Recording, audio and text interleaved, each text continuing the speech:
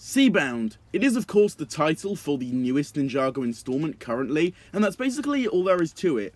Well, on the surface at least. But there is actually a really cool fact about Seabound that was recently revealed by one of the main people behind Ninjago, that of course being Tommy Andreasen himself. So this all started on Twitter when a fan asked Tommy Andreasen this: I have a question about Seabound's name thing. Was Seabound the original name of the season? And if it wasn't, what was? And then Tommy Andreasen himself actually responded with, it was originally called The Abyss. But then the idea came along that the title would tell what happens to Nia at the very end. Subtle and very clever in my opinion. And there we have it, that is straight up our answer. Seabound was not really the original name for Season 14, but it was actually originally planned and intended to be called The Abyss.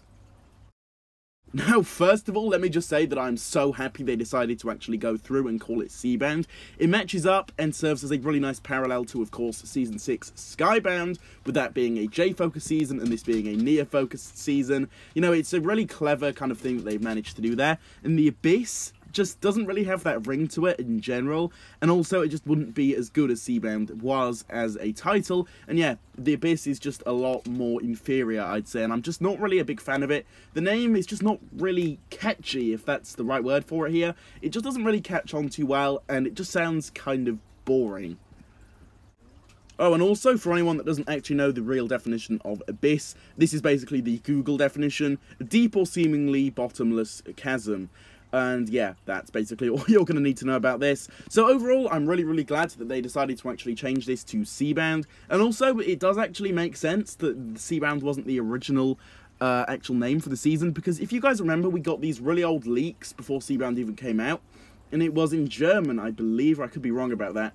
And it was translating to something kind of different, and we had a different name there, which was probably lost in translation. And it was nothing to do with Seabound, from what I can recall. So it does kind of make sense. Maybe that was the original title there, and then they changed it to Seabound after they saw that fans were catching on and calling it that, and they decided it was really clever, so they just went along with that. That's definitely a big possibility for what actually happened here and how it all played out. But yeah, good stuff. I'm really glad we got confirmation on this. Really glad that they went with Seabound as the title. Of course though, with all of this being said though guys, I do hope you all enjoyed today's video. Please do feel free to drop your thoughts down below on all of this in the comments. I would love to hear your thoughts regarding this. As usual, if you did enjoy today's video, please do feel free to drop a like on it. If you are new to the channel and are interested in seeing a lot of content similar to this, then please do also consider subscribing to the channel.